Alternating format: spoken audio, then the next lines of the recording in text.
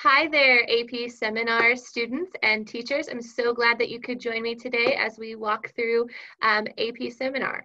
Before we begin, I want to introduce myself. My name is Allison Malloy. I'm a teacher at Carmel High School in Carmel, Indiana, which is just north of Indianapolis, for those of you familiar with the Midwest.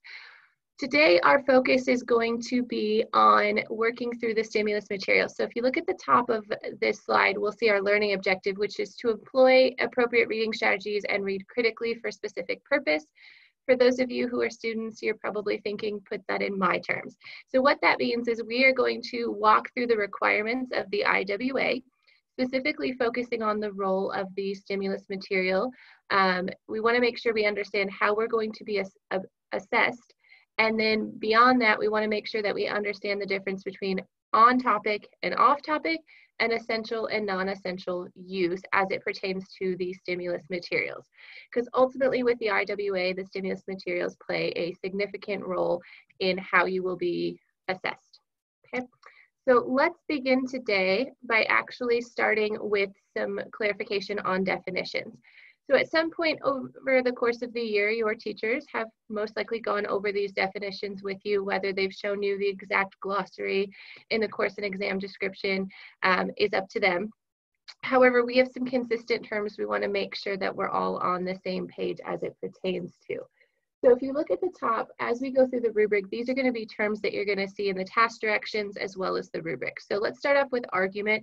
An argument is a claim or a thesis that conveys a perspective developed through a line of reasoning, which is supported by evidence. So let's go down to the bottom where it says perspective, just to make sure we're on the same page. A point of view conveyed through an argument. So as you're going through all of this stuff with the IWA, it is super important that we pay attention to those two terms. Perspective is synonymous with argument, and an argument is a claim that shows that perspective, okay? So make sure we keep those clear so whenever we see those terms, we know what we're talking about. Claim is also there because claim is an argument. It's a statement made that asserts a perspective. Remember, claims are debatable, whereas when you go down to evidence, this is going to be information that's used to help support the claim. So the evidence is going to be the support. Conclusion is an understanding resulting from analysis. And then if you look where implication is, that's going to be a possible future effect or result that can be intended or non-intended. A limitation is a point in which your argument isn't valid or this is a weak spot in what we're saying. Point of view is the position that you're taking on a topic. And then resolution is the act of solving a problem, and solution is the means of answering a question or addressing a problem. Now, hopefully that was all review, but if not, this is a slide you can come back to as we're working through the rubric to make sure that you fully understand those terms as we use them, okay? So let's get into the task directions. If you have your stimulus packet handy, you can pull that out because you'll see in the beginning of the packet is the task directions. If you don't, that will be linked in the video and you can pause and go back and get that information. So at the top, what you'll first notice is that there are 7 stimulus sources that are referenced. The ones in yellow will be the ones we discuss further in lesson 2. The ones that are in teal will be the ones that we discuss further in lesson 3, okay? So if we look at the task directions, you know, what's the role of the stimulus? Your job is to read and analyze the provided stimulus sources to identify a theme or connection among the sources for possible areas of inquiry. So basically what you're going to do is you're going to find your topic is coming from the stimulus material. So you read these and you're inspired to then create this topic, okay? You're going to compose that research question of your own, which is prompted by the stimulus. So again, the stimulus are playing a role in inspiration. You're going to gather information from a range of sources. It's important, as they've noted there, including scholarly work. We want to make sure we're including peer-reviewed sources, not just all pieces of journalism. So, you know, when you're thinking about peer-reviewed, what does that mean? How do we know that they're experts and what have they done to vet that, right? So we want to look for journal articles on databases. Those are great places to go so that we know we're getting more of those scholarly works. Now, if you notice on the bottom, I've highlighted in purple a major point of this. So your job is to analyze, evaluate, and select evidence, But then you need to use that to develop a well-reasoned argument that conveys your perspective. So if we go back to the glossary when we talked about terms, remember we talked about how perspective is an argument. Now what's really important here is it doesn't say conveys perspectives, it says conveys your perspective. So if you think back to the IRR, your job was to say, here's what source A says, here's their argument, here's the strengths and limitations, here's how it compares to source B, right? You're putting those sources in conversation. Here, it's one more step. So rather than putting those sources in conversation to show the existing research and the existing conversation, much like a lit review, your job here is to take all of that to make your own argument. So if the sources say this, how can I use that to support my own claims and my own stance? It's about you here, not necessarily what the sources say. All right, so if we continue with the task directions, your job then is to continually revisit and revise your original research question. So I also teach AP research, and one of the big points in that class is to make sure your research aligns because you're dealing with a year-long investigation. However, as a seminar teacher, I noticed that same problem happens in the IRR and IWA. That issue with alignment, right? We write the question early, we've done a little bit of research, we have an idea, then we start writing the paper. But here's the problem. When we're no longer stuck at home and we can actually travel again, it's like taking a trip, right? You have a roadmap, you think you know where you're gonna go, but maybe you get hungry a little bit earlier or a road's closed and you have to change your path, right? Do you go back and then change the map saying, oh, this is the exact trip that we took? You may not know in advance what that trip's going to look like until you've actually done it. So it's really important that you go back at the end of your paper and make sure your question aligns with what you actually did. So a good practice for this would be to go back to your IRR, look at your question, look at what you did. Is that actually what you answered? And as you go through the IWA, it's super important that even though we wrote it on the front end, we want to make sure we're continually coming back and refining the question to make sure it actually matches. We also want to make sure that we are identifying opposing or alternate points of view and their implications and limitations. Remember, we're looking at what are those limitations and what are those consequences, okay? If you're trying to build a truly complex argument, we have to acknowledge concessions. If I were writing an essay about cost of college, for example, right, I have to concede and say college costs too much. I could have a rebuttal saying that it's worth it, but ultimately I have to acknowledge that there is a limitation to my stance. And that's how we know it's really complex, because if I'm trying to sell somebody and really make a good argument, I'm considering those objectives or objections or concessions that I might need to make. Okay, so let's talk about what this actually means. So when you build your argument, here's where this becomes really clear on what you have to do with the stimulus material, okay? Number one, you have to identify and explain the relationship of your inquiry to a theme or connection among at least two of the stimulus materials prompted by your reading. I'm going to read the next line, then I'm going to clarify. Incorporate at least one of the stimulus material into your argument, okay? So here's what this means. I'm going to go back a slide. So I read these 7 sources. My job is to make sure that I have a clear connection between 2 of the sources. Those 2 sources have established my question and the relationship that my question has to the stimulus material. So if I'm not connecting 2, I have a problem. Now, we have not in any way talked about the stimulus, but let's just look at the titles and kind of talk about what this would look like. So let's do the third one here on high income. High income improves evaluation of life, but not necessarily emotional well-being. So if we just use the title, and we can infer based on the title, high income improves life evaluation. So if you have more money, you have a better evaluation of life. Straightforward, straight from the title. If I decided that I was making my research question inspired by only that source, right, just one source, if I go back to what it says here, the relationship to a theme among 2, then I would not score well because my relationship is not to 2 sources. I have to only use one source in my paper, but I have to be connected to 2. And so that's where it becomes a little bit confusing for some students. I'm connected to 2, but I only have to use one in my argument. As someone who's graded the IWA previously though, I would strongly encourage you to try to use have to because it clearly says at least one, but you can if you want to show that connection. It will help you because a lot of students, the first use wasn't all that great, but the second use is where they really hit their stride and used it really well, okay? We have to then place our research question in context. We have to include perspectives, include evidence from a range. We have to link our claims. All of that stuff we'll talk further about as we go into more lessons, but the one I want to draw your attention to is the next one that says provide specific resolutions, conclusions, and or solutions. One of the things I've highlighted is that and or. There is some confusion among students in terms of what they actually need to do here. It does not say that you need a resolution, a conclusion, and solution. It says and or. So keep in mind that all of your teachers and College Board and all of your graders want you to do one thing really well rather than do multiple things and not do them quite as well. So if you are arguing for a conclusion, right? I'm arguing that doctors should learn Spanish. Okay, if that's the conclusion I'm arguing for, then I don't have to prove the solution of what that's going to look like.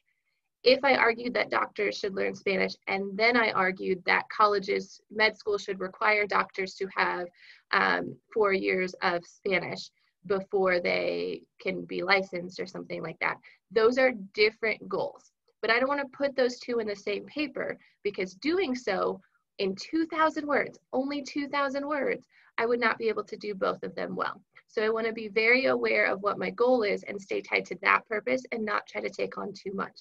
Because again, you only have 2,000 words to do this. Now, while I bring up the word count, which you can see under here, 2,000 word limit, that does not count any of your footnotes, bibliography, figures, visuals that you might have in text. Now, some of you are a little bit tricky and like to put some extra stuff in your footnotes in terms of like using it as extra words, or you want to include an annotated bibliography. Those kinds of things would not be read as they would, give you an advantage of getting more than the 2,000 words, and we stick to that 2,000 words. You do get a 10% overage, so 2,200 words is the max of what you can do. And now keep in mind, I know some of you, at least the students I have, so I know some of you watching are this too, like to push that word count as much as you can. If you are someone who's pushing over that 2,200, remember that College Board says you can do this really well in 2,000 words, so trust them. They would not make this task impossible. So it might just be a matter of being more concise, which is something we'll talk about in later lessons, okay? And so let's continue forward into now what is being assessed. So if you look at the proficiencies that are highlighted in yellow down there, we're going to focus on establishing arguments, selecting and using evidence, understanding and analyzing context, understand and analyze perspective, and applying conventions. On the next couple slides, we will talk through what each of these mean in detail.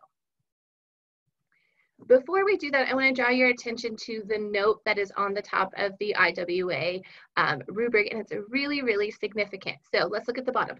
For the purposes of the IWA, if the response is not in any way related to a theme connecting at least 2 of the stimulus material, it will be counted off as off topic and will receive a score of a 0. So remember, we talked about a couple slides ago how important it was to connect it to 2 sources, right? But if you can't connect it to 2 sources and it's not in any way related, it's going to be off topic and you're going to get a 0.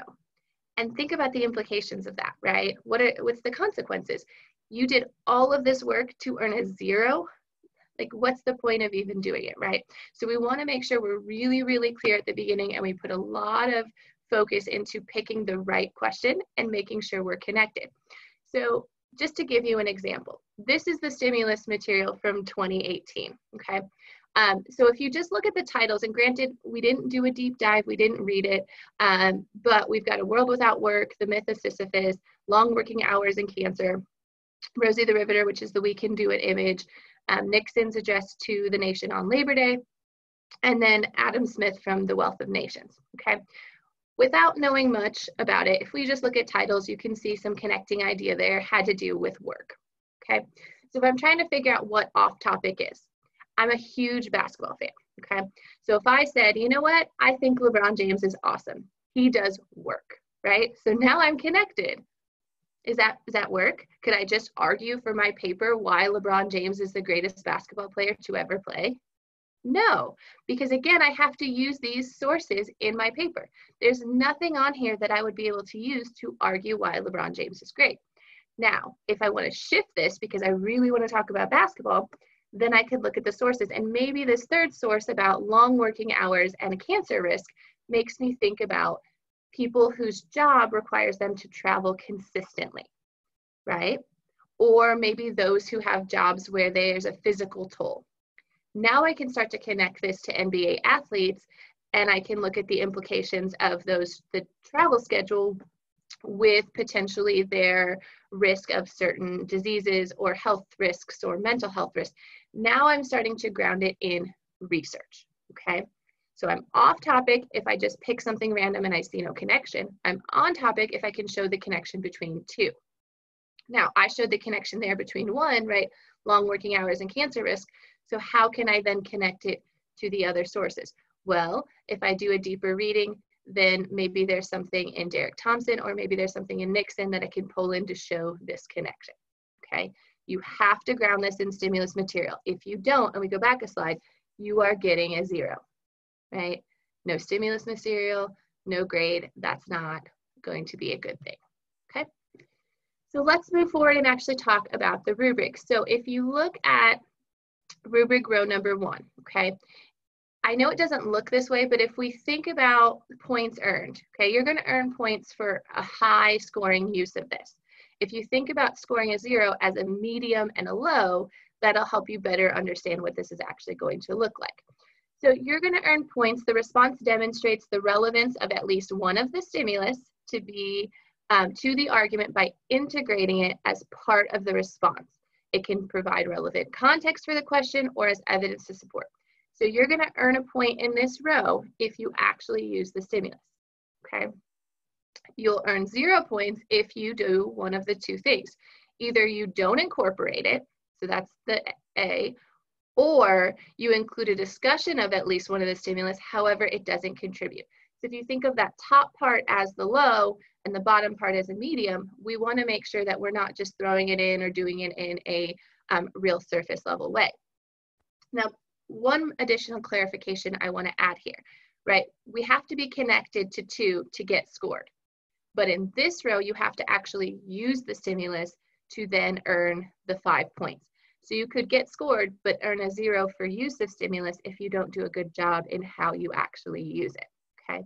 Knowing that you are only scored on your IRR and IWA, it's important that we not give up 5 points from the beginning, especially when this is completely in your control.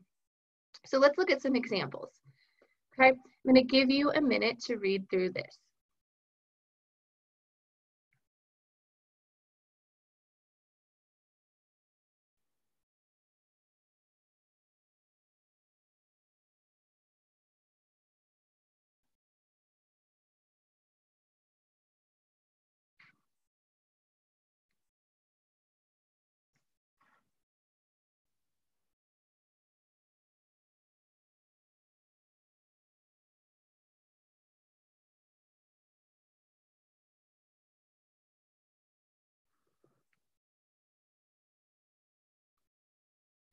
Okay, if you notice that the highlighted terms, British Journal of Cancer addressed to the nation on Labor Day, those are 2 stimulus material that we just talked about, okay?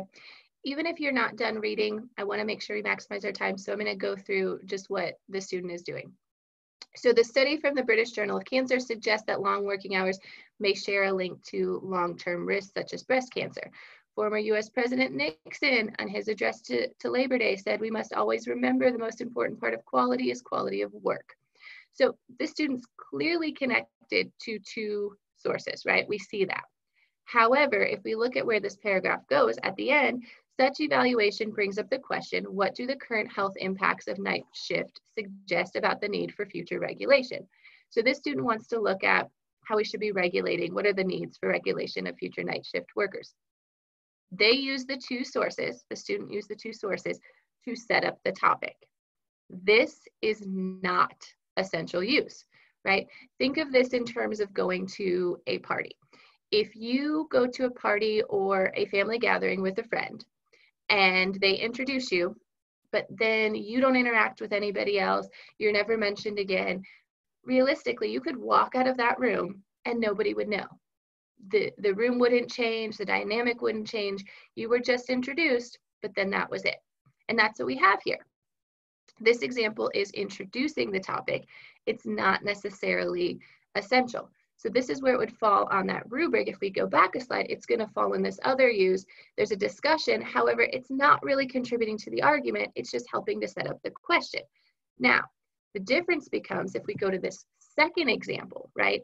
If you go to that same party and now your friend introduces you and makes you a part and threads you into different conversations, you interact, now you become essential. If you leave, people would notice. It's the same thing with the stimulus material. If it is essential, your argument changes because it is removed. So an unbiased study with a sample size of 116,462 individuals conducted by researchers from the British Journal of Cancer suggests an association between long working hours and breast cancer. The findings can indicate that night workers who work long hours have a higher chance of developing breast cancer, although analysis of the study's confounding variables proposes no link. So they've done a really good job. The student implemented that. Now, if we look at the end of the paragraph, the concern for breast cancer thus extends to more than just night workers who have long shifts. This is becoming threaded and it's becoming essential. If I remove this reference to the British Journal of Cancer, I have significantly changed the strength of this paragraph, so this now becomes essential use. Now, the lucky thing for this student is what we saw in the last slide and this slide are all from the same paper, which is why it's so important that you use it more than one time, because that gives you more chances to actually earn your points. All right, so let's look at this one, and I want you to tell me if it's essential use. So Thatcher, what is highlighted is the example. I'll give you 1 minute to read through this. And again, we're just reading quickly kind of for gist.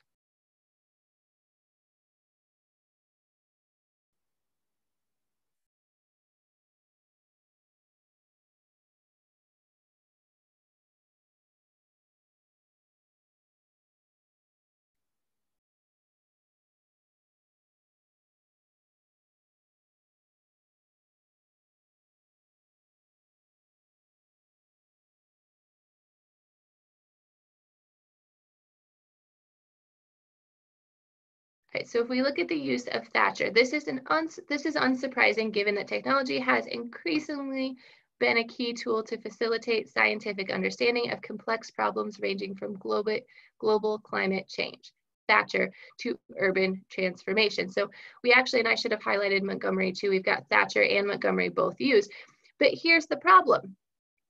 This is that second level of the rubric, right? They mentioned it, but it's surface level. It's non-essential, it's just thrown in. One of the tips and tricks to making sure you have essential use is to use it, one, outside of the introduction, and two, to make sure you're actually using a piece of textual evidence to help ground it. The third suggestion is to make sure you're interacting with other sources, interacting with the source that you included, so that way there's a clear connection and it feels like it's significant. So if you look at the difference here, we've got Montgomery down here. Just look at the change in how they did it. A relevant example. So up here, they're talking about, if you look, such a restrictive nature of this issue makes data science very useful tool as it generates reliable predictions about certain systems or phenomena, which allow people to allocate the available resources in the most efficient manner and prepare for the future. A relevant example of this. So now, in order to make their point, right, how businesses and sports are no means the only fields where the predictive capacity of data and science is employed, here's an example as they're talking about sustainability related products. Now let's look at this example found in the stimulus. We have a clear reference and a whole quoted line there. And then there's more connection about how this article suggests, and that is then connected to another source with, we've got more Montgomery down here, right? So we have this clear connection where Montgomery is now becoming a big essential part of the argument, not just something I threw in and said, hey, this talks about urban transformation, which makes me think about this, so therefore it's there. It needs to be grounded, okay? So hopefully that's very clear. Now let's look at row 2. Row 2, again, we're thinking of those all or nothing rows as low, medium versus high. So in the 5 points, the response explains the significance or importance of the research question by situating it within the larger context. What that means is, did you tell us why your topic matters using evidence or support from the larger existing conversation, okay? If you didn't, you either A, provided no context, or B, you made a really simplistic or general reference, right? We have that low and the medium are going to get no points, and the high score is going to get the points here. Again, this is not 5 points you want to give up. So this is not that difficult to include, but let's talk about what it looks like. So if we go back to that first night shift paper, and she's talking about regulations on night shift, what we see up here is harboring more than 21 million workers. So how do I know it matters? Well, it affects 21 million workers, and I used a source to say that night shift is very prevalent. I also talked about how OSHA or any federal law doesn't have specific requirements for night shift workers. That then helps ground this in very clear textual evidence. Here's how it fits into the larger conversation, which is why then I'm arguing about the impacts of night shift, okay? Hopefully that's very clear in this row. It's not as complicated as the use of stimulus. This is really like, did you tell us why we should care? That's all it is. So if I go back to my paper and I want to argue about how travel is affecting athletes, then I need to make sure, or professional athletes, that I tell you why it matters. Because if I don't, I'm losing points on this row. Okay. All right, so let's go into rows 3, 4, and 5.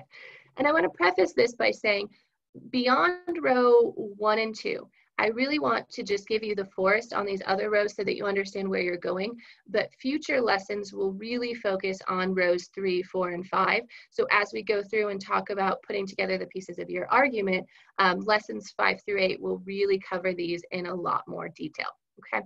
So let's just look at the high scoring rows so we can be very clear about what you need to know, and then we'll just look at the differences between the two. So for row 3, you're looking at perspective. You're evaluating multiple perspectives. Again, think of the word argument, and you're synthesizing them or bringing them together by drawing relevant connections between them. Consider objections, implications, and limitations.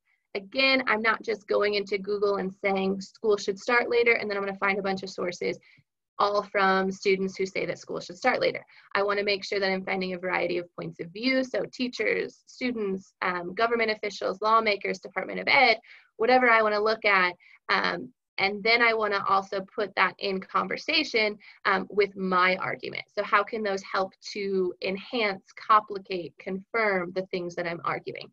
The middle row says you describe them, but you're really just describing the differences, so that's going to feel more like an IRR than synthesizing them, okay? The low, you only provided a single perspective, or you just unsubstantiated, which means that you just wrote a lot, which some students do, but there really wasn't any evidence to support what you were saying, okay? You will notice that row 4 is the heaviest of all rows. It's worth the most points at 12 points, but this row is essentially looking at you providing a really clear and engaging and organized argument. So you have a clear and convincing argument, it's logically organized, it's well-reasoned, your claims are connected to your evidence, and you have a plausible, well-aligned conclusion, okay? Again, the goal here is, did you make a claim? Did you use the evidence to support it? And were you complex in how you presented it, considering limitations, implications, all of that stuff? So the middle row, you presented a clear claim and argument, but you had a little bit of flaws. You were very organized, but maybe your reason was faulty in points, or maybe you could have been more organized as you put all of that stuff together. Okay, and then again, unsubstantiated, or it's just summary, is going to get you those low scores. And then 5 is the use of evidence, relevant and credible evidence, and you also want to make sure it's sufficient. Did I use enough? Did I use that evidence to support my claims? A middle score is going to be that if you mostly did, and then a low score is it's going to be that you lacked credibility. Okay, so again, these rows will be covered in much greater detail, but the idea here is that they're asking about how you're formulating your argument. So if we look at an example of this, and the reason I picked this example is I highlighted 2 different stimulus sources from that 2018 packet that a student had used to actually put this into conversation. So what's really cool here is that this student is talking about how we can use data analysis as a means of decision making on sustainability. And so if we're looking at this last line, which is super important, the use of VR in journalism shows potential as it may be able to mitigate, if not eliminate, miscommunication and misunderstanding due to journalist bias. So if we could use VR to do that, look at what this stimulus says, look at what this stimulus says to make our point. Now this is inverse because most of you would put your claim at the top and then use your evidence to support it. This student did it in reverse, that's totally fine.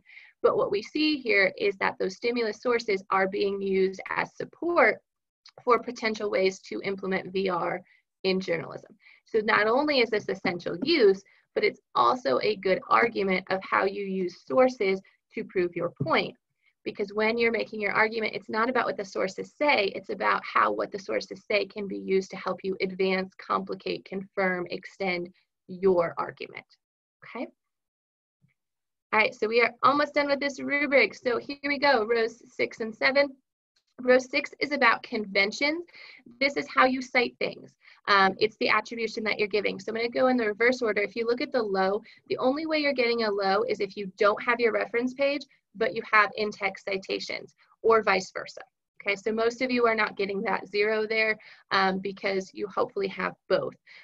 We're looking for consistency. It does not matter in any capacity what citation style you cite in AP Seminar. What does matter is that you are consistent with that. So one of the things you can look at, the difference between a medium and low, is consistency. Okay, so if you went back to your IRR right now and you looked at all of your references on your reference page, works cited page, bibliography, and then you went back into your paper, do those match? And what I mean by that is, if I looked at Smith, could I find Smith in the paper, or did you call Smith something else, right? Is Smith on the reference page and in the paper? If it's not in both places, if I can't tell which one's which, or if it's just a bunch of URLs, please don't do that. You want to make sure they align. We're looking for consistency, okay? We also want to make sure we're giving credit, because that is super important, because those ideas, when they are not yours, need to be given and attributed. The last row then, row 7, is looking at your style, the way that you're actually writing. So even though your friends can be super educated, we're going to pretend that we're not writing for our friends, but writing for an educated, non-specialized, or even specialized audience. They're an educated audience.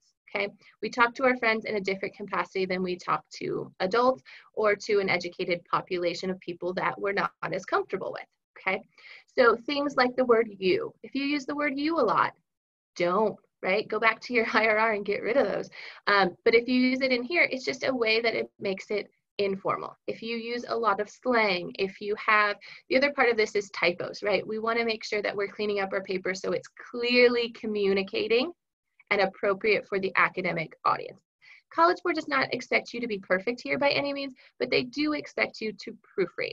The middle row is mostly clear, but there's some more flaws that actually are inappropriate or could interfere in understanding, and a low is just, it would be riddled with errors, okay? So let's go back to everything we've covered today, because we've done a lot in just a little bit of time. So our objectives were to make sure that we understood the requirements of the IWA, including the role of the stimulus material, to make sure that we understood how we'd be assessed, and to make sure we understood the definition of off-topic and essential use.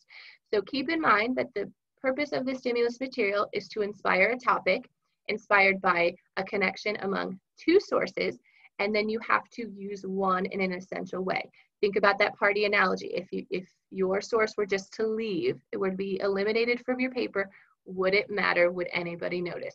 And if the answer is no, nobody would notice, it doesn't matter, it's not essential use. So we want to make sure that we are very clear about the importance. We also want to make sure that if we're on topic, we are inspired by 2, not just 1, but 2, and that we can use the stimulus to help back that up, okay? Hopefully, again, we have hit all of those objectives and you are very clear on what you need to do. Again, it's just a forest. You're building an argument here, and we're making sure we're using that stimulus to do that. One of the awesome things about AP Seminar and the capstone program in general is it's empowering you. So here's your chance to be empowered and to make your argument rather than just rely on the arguments that other people have already made, okay? So if we look at next steps, your job between now and the next lesson is to access the stimulus material. You can find this in the digital portfolio. Your teacher should have or will be providing you with a copy of this material, but you can also find a link in the videos for the next few lessons. Your job is just to familiarize yourself with the stimulus material if you have time to do that. You can do a deeper dive later. The idea is just to get a basic overview at this point, and that is enough. The highlighted sources from the stimulus material will be the sources that we will cover in lesson 2. The ones that are not highlighted will be covered in lesson 3.